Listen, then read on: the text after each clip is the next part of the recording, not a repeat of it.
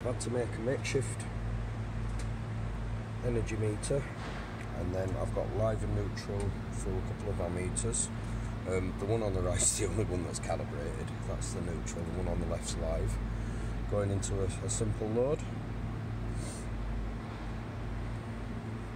Then coming off a shoddy earth, because I have exactly the same problem in this country as you do. They're actually very well put together. Plus I'm at work and there's a 2000 amp transformer less than 50 yards away from me. So actually trying to get a shoddy earth was quite difficult. I've put a load on the end of the earth. 233 volts line to neutral.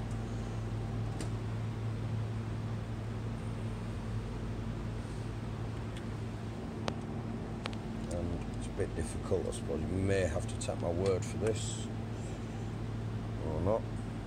1.67, 1.6 volts ish down to ground. This is the same ground as what I've connected, so it might be a little bit less, but now what did puzzle me was the one on the left's live, one on the right's neutral. That is also monitoring the live. I've also got a clamp meter across the earth cable that I'm going to use. And a simple load on the end of this earth, simply connecting into neutral. Watch what happens when I do.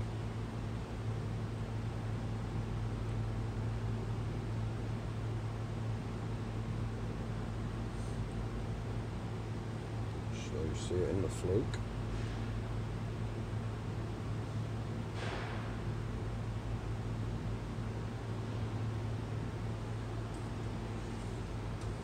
As you can see, the current from the live side isn't really rising at all. The current on the neutral side is, and also the current obviously going through the corresponding earth. Now to me, I'm going to do a little demonstration of what I think is going on, but to me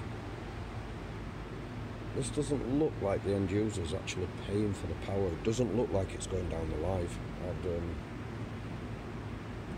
I'd like you to explain it to me if I'm wrong. Thank you.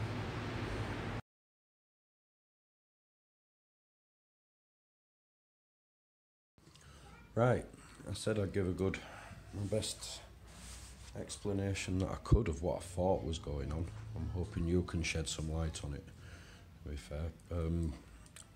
We all know AC runs in different ways, but we're going to go with conventional flow.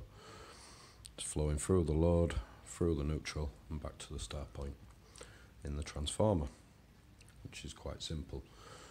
The bit that does get tricky though is, as I've shown in the demonstration, that the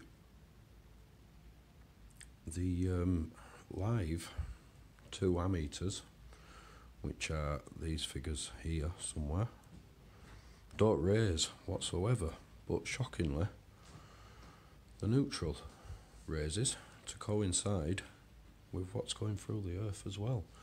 Now